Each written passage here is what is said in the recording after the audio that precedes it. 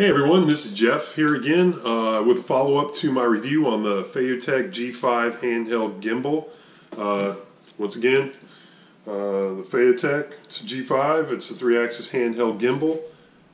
I did a review on that, so a lot of people have watched that. This is a follow-up to it, just to show you how well I think this thing operates, and I'm really impressed with it and pleased with the footage that I was able to get.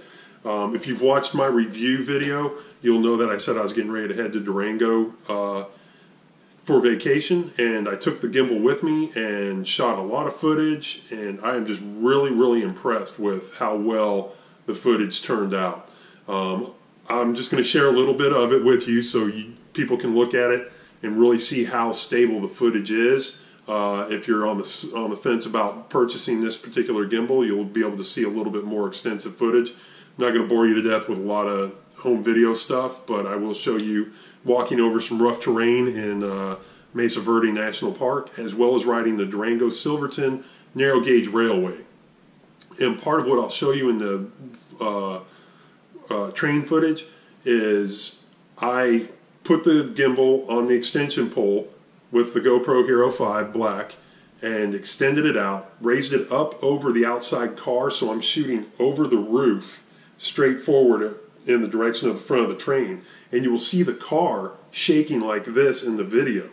I am personally actually standing in that car shaking back and forth, and you'll see that just holding my arm out and extending it up above with the gimbal, the GoPro camera and the extension pole, how stable that footage remains, because you'll see the car going like this, the railroad car, and I'm actually standing in that car shaking back and forth, but the shot remains stable.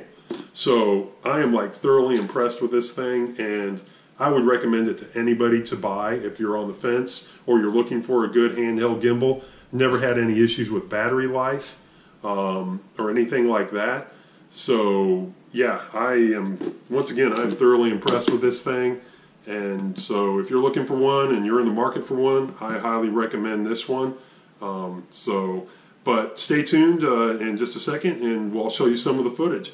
I appreciate you checking this video out. Also, if you haven't seen my full review on this, feel free to take a look at it. I'll put a link to it in the video at the end. Also, if you get something out of this, hit the like button and subscribe to my channel. Thanks everyone, and have a great day.